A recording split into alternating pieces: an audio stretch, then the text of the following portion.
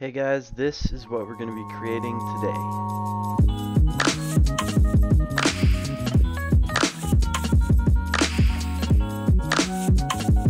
So a few months ago I was tasked with doing some visual effects for Yungblud's Die a Little music video, and some of the direction that came for this series of visual effect shots was pretty vague, but it was pretty much they wanted kind of the venom oily tar substance coming out of Yungblud's mouth. Now the deadline was pretty tight, so when I was breaking down how I was going to do this, I really wanted to kind of have that effect in Venom where the black tar kind of creeps and crawls so it looks like it's living, but I just really didn't have the time to go through with that.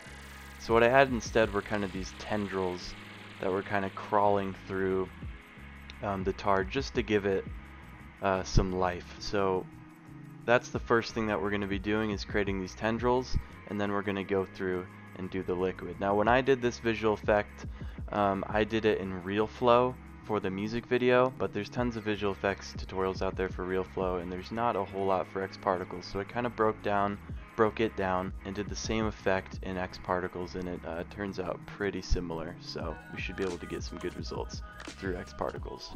Alright, let's dive in. So I'm going to move a little bit quicker in this tutorial than my last couple. Those were kind of basics tutorials, and I wanted to keep them slow so you could, if it was your first time doing those things, you could keep up. I'm going to move a little bit quicker in this one. If you guys want, I can do an XParticles basics tutorial and kind of go slower through all the minutia. Alright, so let's get started. We're going to open up an XParticles system. We're going to change the emitter from a rectangle to a circle. We're going to rotate that 90 degrees so those particles are going the other way, 180 degrees now, pointing straight up. Okay, so since these are going to be the tendrils, we only want, like, say 10 particles. So we're going to go into the emitter. We're going to change the emission from a rate to a shot, bring the shot count down to 10, and we'll bring the speed variation to maybe 30 or 26. Now I understand that YouTube is going to compress this, so I'm going to go into my display settings here so we can see these particles. We'll go to circle. There, now we can see them. Okay, so that looks pretty good to be the head of those tendrils coming up. So now we're going to add a modifier in here. It's a turbulence modifier. That's going to give some waviness to these particles.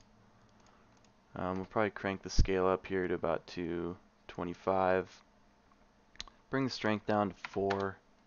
See what that gets us. It's a little tough to see how much turbulence is being added, so we're going to go ahead and add our trails, or our tails. No, it is trail in generators. And add the emitter into that trail generator. So now when we go back and start this up, we can see our trails, and there's a little bit of waviness going on there, not a whole lot. We can play with our turbulence a little bit more, maybe bring the scale down. There we go, I like that. We bring the strength up to, say, 5 again and see what we get.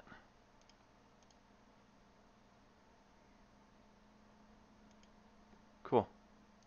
Alright, so for these trails, what you got to do first is go to the trail, and I'm working in Octane here, so we're going to go into C4D Octane tags, Octane object tag, select hair, and render as hair.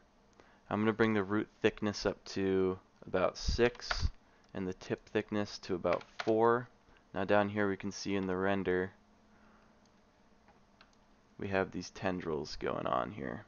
Alright, so I'm going to bring my render viewer up here so we can see this a bit better.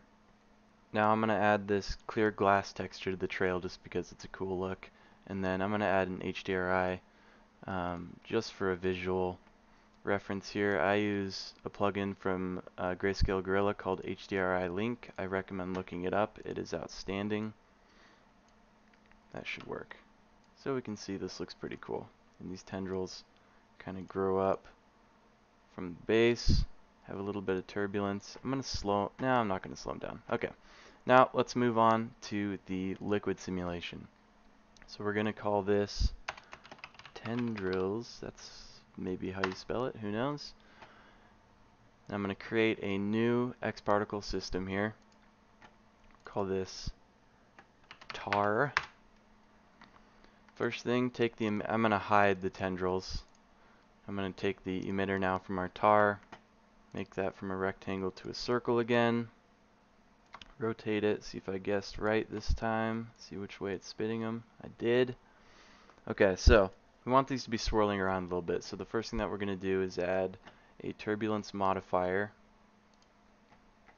Maybe bring the scale up a little bit, but shouldn't do too much to them because we're going to have them be affected by something else. So we can see there's some turbulence going on, but we want these to be following something, swirling around something. So I'm going to go up here to the pen tool and create a helix. We're going to rotate this helix negative 90 degrees so it's facing upwards. I'm going to go into the object panel here and bring the start radius way down to maybe 6 and the end radius way down to maybe 2, and bring the height up so they don't fly away. Now to make these particles follow that, we need to go into our modifiers, motion modifier, XP spline flow. We'll take our helix spline, drag it down into the spline option, and now these should follow pretty well going along with it. I like it. I'm going to go back into the emitter here, and I'm going to change the speed variation, bring that up just to give some variation so they're not all coming out the same speed. That way it's not so perfectly going around this helix. Okay, now let's bump up. When you're doing a liquid simulation, you need a lot of particles going on.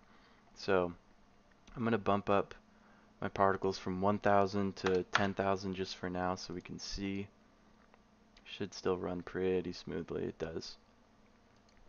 Okay, so to give this a mesh, we're going to go into generators, create a OVDB mesher, and we're going to grab our emitter and drag it down into the sources down here.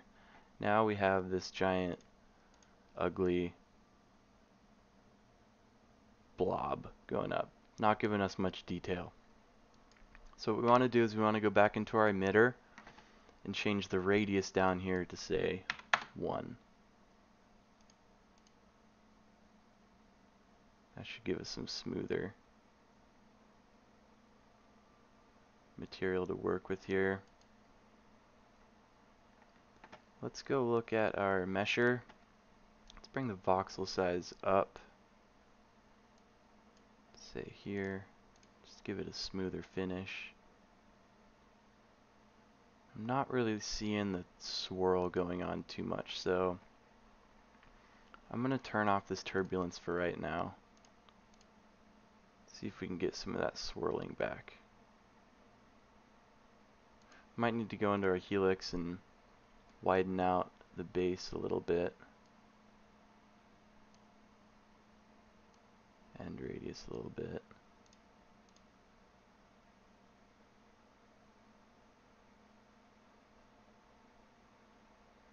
Now we're getting some nice movement down here. Bring up the height on it. See what we get.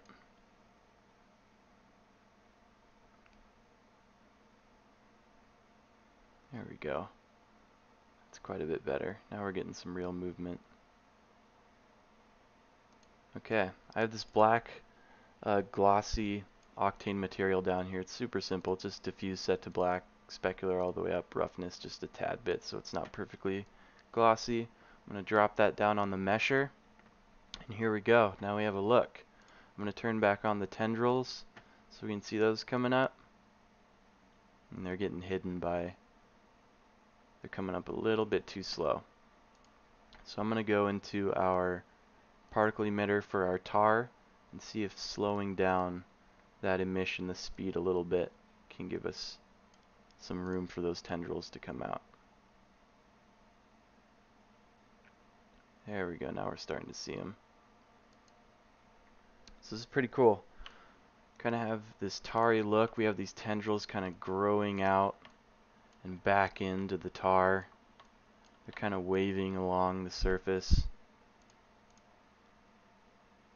I'd still like to see those tendrils coming out sooner. So let's go into our tendrils emitter, bring up the speed a little bit on those. See if those can get out a little bit sooner. There we go.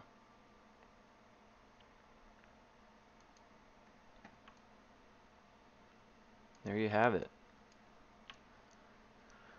So yeah, I would just render this out as an alpha with no background.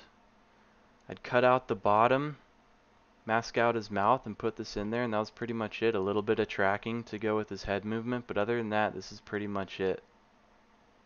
Alright guys, that's it for me on this one. I hope you learned something.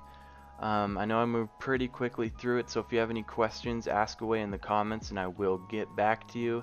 If you have any ideas for future tutorials, leave a comment for me and I'll try to do that. This is my third tutorial. I've got a couple up on my channel at this point. One's destruction, breaking down walls, and one is building a forest with Octane Scatter and Forester. So make sure you check those out. Alright, I'll see you guys on the next one.